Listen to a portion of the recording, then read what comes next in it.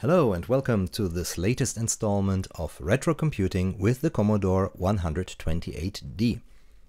The topic today is the Digifix, and what on earth is that, you will ask, and I was in exactly the same position. When I bought my 128D in its CR coast-reduced version. This is the Commodore 128D-CR that I had recently purchased, and as always I opened it up to check that everything is okay on the inside. Luckily, the CR is very easy to open.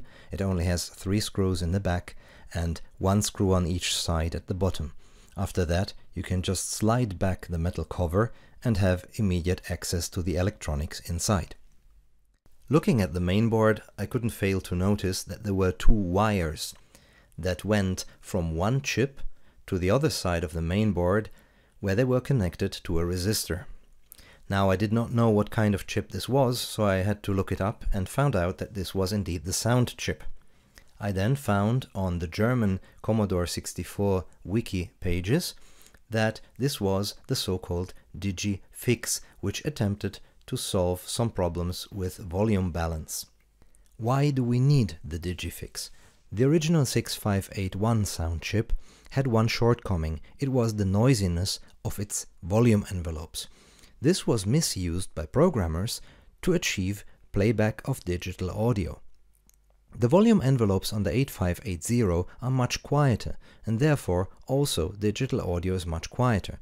So if you're playing old games or old demos, they will play back with much quieter digital audio on the 8580.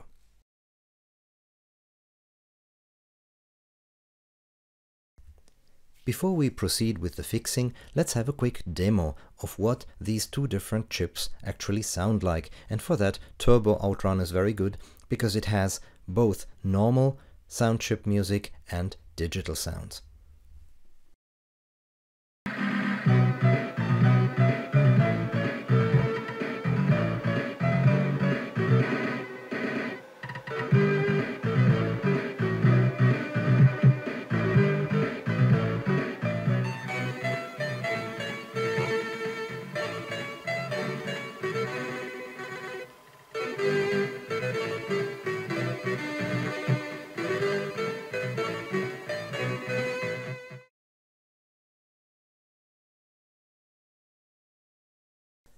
This current Digifix, which was done 20 or 30 years ago, will need to be redone because it was done without soldering. The wires were just twisted around the legs of the chip and everything was fixed in place with office tape. Now, after 20-30 years, obviously the tape gave up, the wire came undone, and so no contact is being made, and since it's a bit dangerous, I will just redo this, but I will keep the original design, because I very much like the idea of not having to directly solder anything to the mainboard.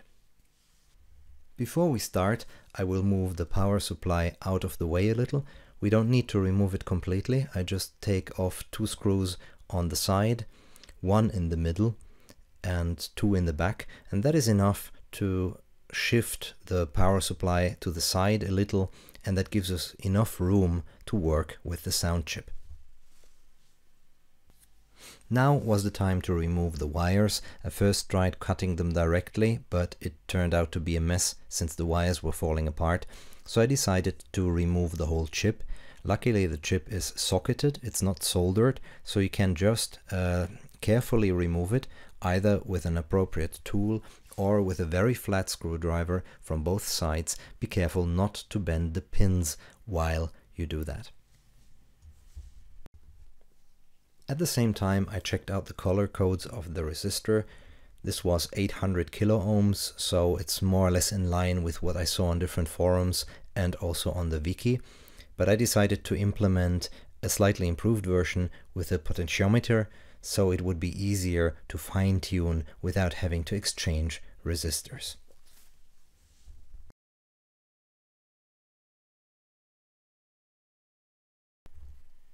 So once all parts had been removed, I fixed 2 wires to the chip just in the same way as it had been, and at the same time I also cleaned the chip from the glue that had been sticking to it for 30 years. After soldering the wires to the chip very carefully, I also added some shrinking tube to prevent the wires from making contact with anything else. Then I soldered together a resistor of 220 kilo ohm together with a potentiometer of 1 mega ohm. Together that gives us quite a good range, so the minimum will be 220 kilo ohm and the maximum 1.22 mega ohm. That's a very good range, and it will allow us later to adjust the volumes just like we want it. After soldering was completed, I added some shrinking tube for a good measure, and when all that was done, I basically had the whole assembly on my table with the chip on one side and the potentiometer with the resistor on the other, ready to be put back onto the mainboard.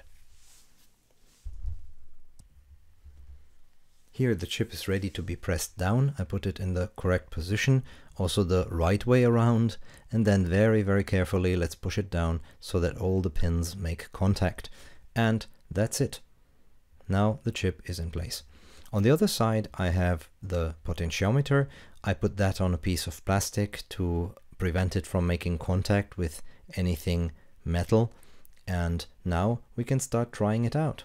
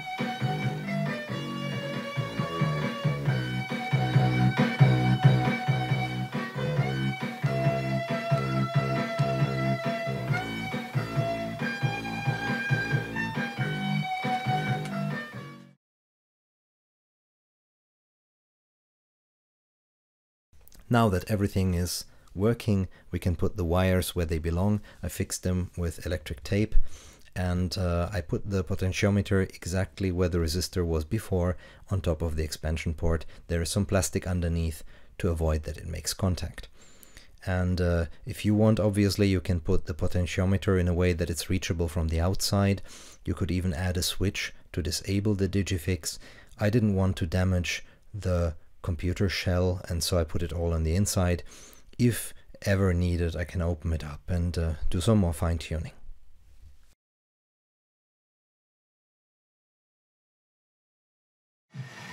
Outrun.